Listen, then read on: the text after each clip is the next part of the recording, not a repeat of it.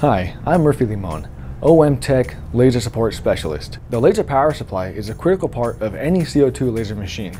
It receives AC current from your wall outlet and converts it to high voltage DC for the laser tube to use. If your power supply isn't working properly, it can throw off your laser power settings. Today, I'll show you how to replace your laser power supply and get your machine up and running again. To replace the laser power supply, you'll need a Phillips head screwdriver, wire cutters, wire strippers, crimpers, and a butt connector. Once you have all your tools ready, we can move on to the first step. Open the side access panel using the triangle key and locate the laser power supply. Remove both of the green plugs on the left or right side of the laser power supply. In the top corner of the access panel, there is a red cable with a white coupler attached. Disconnect the coupler. Now, open the rear access panel that houses the laser tube and locate the black low voltage cable that connects to the laser tube nearest mirror number 1.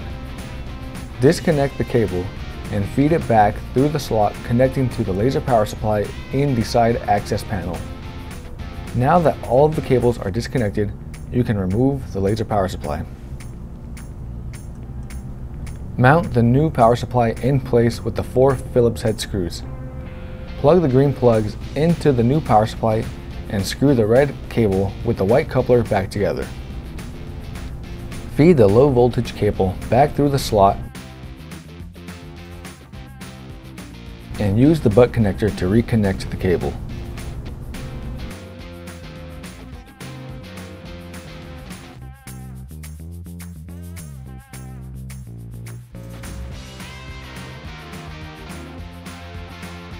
Turn on your laser machine and test the new power supply by running a design on an expendable workpiece.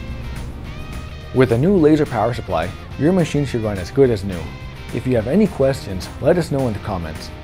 That's all for now. Thanks for watching this OMTech install.